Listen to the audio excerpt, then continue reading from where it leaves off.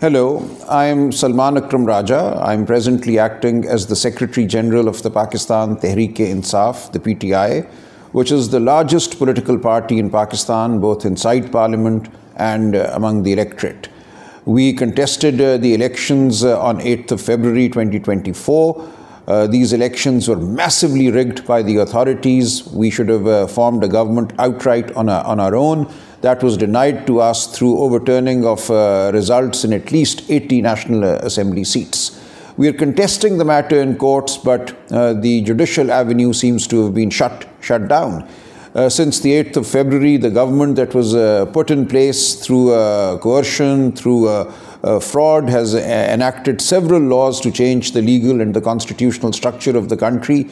Courts have been subjugated. The executive has taken over the independence of the judiciary for reasons that can be explained in some depth at another occasion.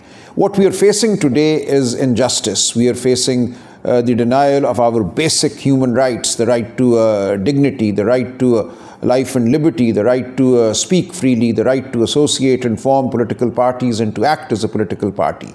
Our leader, Mr. Imran Khan, has been incarcerated since August last year. He's charged in over 180 criminal cases, each more frivolous than the other.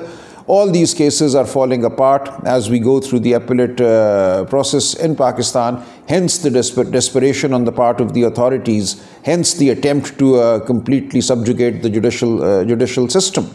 I welcome all support from all people around the world who care for law, who care for justice, who care for human dignity, who care for basic human rights. What Pakistan and Pakistanis are facing today is a very dark present and possibly a darker future. We need all the help that we can get from anyone, including and in particular the Pakistani diaspora. So I welcome all attempts, measures of support for the PTI and for the people of Pakistan from anywhere in the world. We seek justice, we seek the rule of law, we seek decency.